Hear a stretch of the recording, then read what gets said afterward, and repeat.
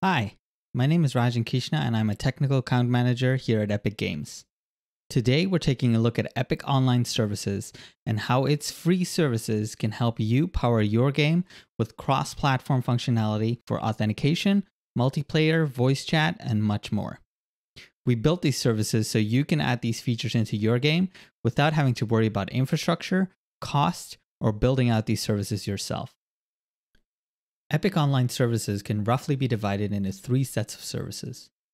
Game services to cover multiplayer, progression, and game operations. Epic Account Services, which provide Epic account identity, friends, and presence management. And Store Services to manage Epic Game Store transactions.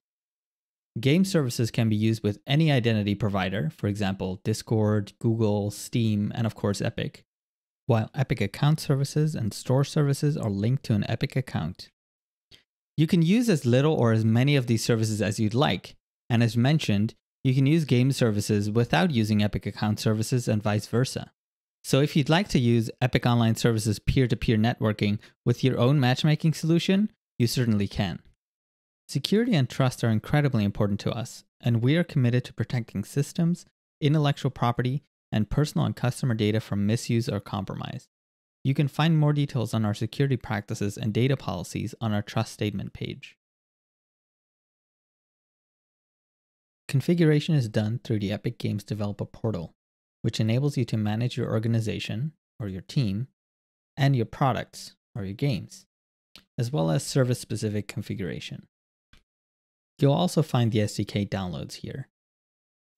All these services can be accessed directly from your game using the SDK, which is available in C and C# across PC, iOS, Android, PlayStation, Xbox, and Nintendo Switch. And for specific service calls, you can also use your own backend through the web APIs. In-game, you can use the Epic Overlay to display UI to manage matchmaking and achievements.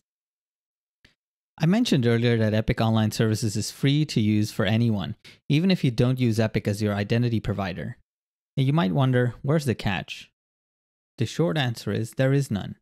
Our goal is to offer these services to all game developers for free, so cross-play, cross-progression, and other online features are accessible to connect players with their friends across platforms, grow games, and the entire industry.